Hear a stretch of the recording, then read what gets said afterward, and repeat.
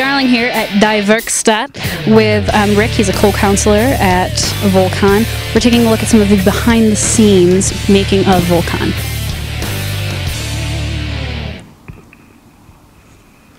So Rick, tell me what's going on with this plane.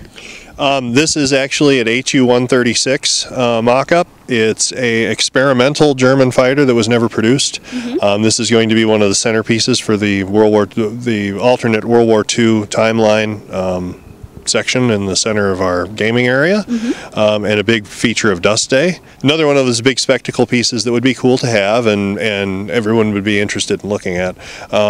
It's also kind of unique. It's got kind of a steampunky or diesel-punky look to it because of the armored cockpit, and it's just a neat piece. How wide is the wingspan? It's actually fairly small. It's about 16 feet. Oh yeah, tiny. Well, for a real airplane, that's small. And you said this is smaller than a plane that you've built before? Actually, my father and I built a World War I era Pfalz D-12 over the past 18 years, an actual one. It was sold to Mr. Peter Jackson, the Lord of the Rings guy, in New Zealand. Awesome. So this is like cheesecake in comparison. Yeah, this is actually fairly easy. That took us 18 years. This took about 6 weeks. And that's a little look at the planes for you guys.